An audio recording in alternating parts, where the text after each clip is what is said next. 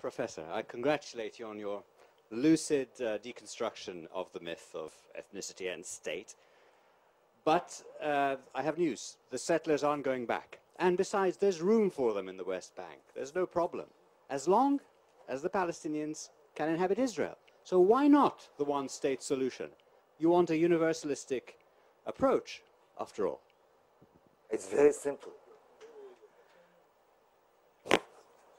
To a one-state solution, you need the agreement of the Israeli society, Jewish Israeli society.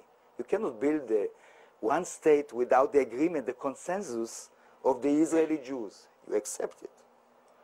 To kick out the Israeli army from the occupied territories, we don't have to wait to the agreement of the Israeli society.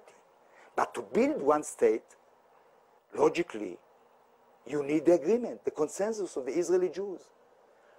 Now, you really believe that one of the most racist societies in the Western world, they will accept to become from a day to tomorrow a minority in their own state? You really believe in it? This is. I would like to hear voices from Israel. Yeah, but I told you. You see, you understand.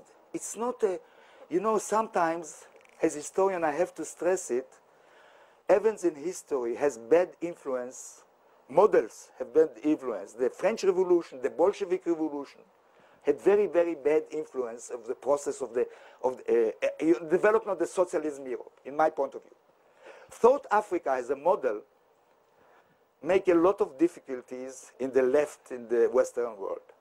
Because, you know, they found a solution in South Africa for one state between white and blacks. Everything is supposed to be okay. But there is a big difference between South Africa and Israel. The whites in South Africa couldn't live without the blacks from economical point of view. The Zionism was much more clever than the Afrikaners, much more clever. They built a society and economy with the, you know, with the principle of pure ethnization. You understand? They don't depend on the force of labor, Palestinian force of labor. You understand? Only the march. They can live the Israeli society without the Palestinian.